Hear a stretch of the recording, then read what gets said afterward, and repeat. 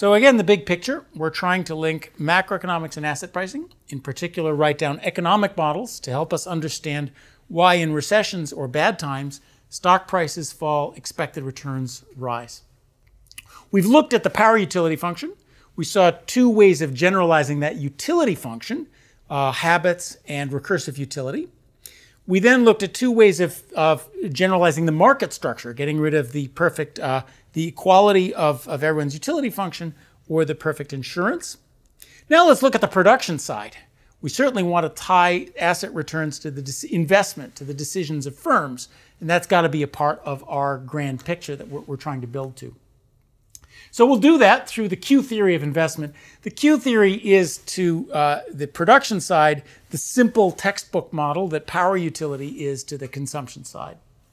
We're going to write down the problem of a firm. The firm wants to maximize its value, which is the discounted value of its future profits, and it chooses investment to do that. If it invests more, it gets more capital, but capital depreciates. One final wrinkle, though, is that there are adjustment costs to investment. On the day that they are repainting your office and putting a new computer in, you're not going to get a lot of work done. That means that when investment is higher, other things equal, today's profits are low, but of course it gives you more capital stock, which you can use tomorrow. So our job, find the optimal investment to solve that problem. It turns out not to be that hard. You can think it through. If you increase investment a little bit, you lose today's profits. But if you increase investment today, you get a little more capital. And so what you want to do is invest to the point where the marginal cost of investing today equals the marginal value of the extra capital. Now, this is a constant returns to scale production function, so that the marginal increase in value when you have more capital is the same as the average, V over K, which in macroeconomics that's called Q, in finance it's called the market to book ratio. So we end up with a beautiful, simple prediction for investment. When stock prices are high relative to book value, when the cost of capital is low, when discount rates are low, firms should invest a lot, and vice versa when prices are low. Now, it's an R squared equals 1 theory. Investment should be exactly equal to Q, but nonetheless, what we do see in the data is that higher investment corresponds to higher stock prices, and I'll show you that in a moment. Next, a lot of the things that we've looked at involve around returns. So we need to look at returns, the first difference version of this Q theory. Now, returns, DR, is just the change in value plus the profit. That's the change in price plus the dividend stream. We know how value, this is just the Q theory relationship. And therefore, a little bit of algebra later, we can find that the return is related to investment today and tomorrow.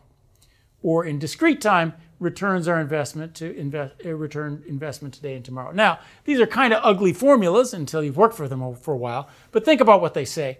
1 plus alpha I over K, this is today's price, and that's tomorrow's price. So what we're seeing is that prices grow when investment is growing. So what these formulas are really doing is just first differencing the Q theory idea. They're saying that market values grow over time with a big return when investment is growing over time from IT to IT plus 1. It's not as pretty a form as just something to the gamma, but that's really what it's telling us. Returns are high when you go from a period of low investment, a period of low prices, a period of low adjustment costs, to a period of high prices, high investment, or high adjustment costs. So there's predictions we can look at in the data. This return, which is a market return, that's a return that we see in asset pricing data, the theory says should be equal to the return on investment. This is the physical rate of return. I pour $1 into this company. How many dollars can I take out of that company tomorrow? That should equal the stock market return. That's the prediction we're going to look at. And hence, expected returns on both sides should be equal. So the plots here, there's a quick slide of algebra, which you can look at your leisure. It was small enough to fit in the slide. I won't go through it now. But let's look at how it works. These plots are from a paper I wrote long ago, the first paper on the topic, but they still show the basic idea. The black line is the stock return. The dashed line is the investment return. The theory says they're supposed to be exactly equal, but of course no theories are perfect. especially, and there's a danger in Q theory of rejecting the Q theory. You can always reject any theory that has an R squared equals 1. The interesting thing is how much of the glass is full. And notice that the stock return and investment return are very highly correlated, which is a fact you know. When stock prices are high, firms invest like crazy. And conversely, in recessions, when stock prices are low, firms aren't investing. So that correlation is there in the data. Second, if the ex post returns are equal, the expected returns are equal. So I ran a regression of return on the standard forecasting variables. If we try to forecast the stock return by the standard forecasting variables and the investment return by the standard forecasting variables, do the results look the same? And the answer is by and large yes. 0.16 here, 0.10 there, 0.35 there, 0.16 there. The rough patterns are the same. The dividend yield doesn't work out quite so well, but all the other ones works fairly well. And we can summarize that point with this is a plot of the expected return, the right-hand side of the regression of stock return or investment return. So one is just a function of investment growth. One's a function of stock. One is the stock return. Forecast that using the vector variables, plot the forecasts, and notice that those two things are correlated. So you can see at least the beginning signs of the idea that stock returns over the business cycle are correlated with producers' decisions, with investment growth, as this very simple model says they should. Here's an update taken from the discount rates paper, where I showed you the price-dividend ratio and the market-to-book ratio, first through the boom of the 1990s, then the doldrums of the 2000s, and then the financial crisis. So what this theory says is the investment-to-capital ratio should track the market-to-book ratio, or Q. Investment high when stock prices are high, investment low when stock prices are low. And you can see exactly that's what's going on. When stock prices are high, investment was huge in the boom. When the boom ended in the 1990s, investment went down, the doldrums of the 2000s, and of course in the financial crisis, stock prices fell like a stone, investment fell like a stone. Things are working pretty much just as they should.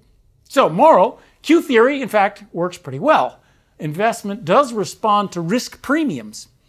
Investment doesn't respond well to interest rates, and that's where macroeconomics got the sense that Q theory didn't work, as well as rejecting the R squared equals 1 prediction. But investment responds to risk premiums.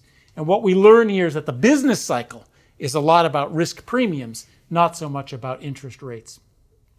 The same patterns hold in the cross-section. A bunch of papers on the reading list will show you how high growth firms with high book-to-market ratios at any point in time, invest a lot more than low book-to-market ratio firms, and how many asset pricing return puzzles in the cross-section of returns line up with investment.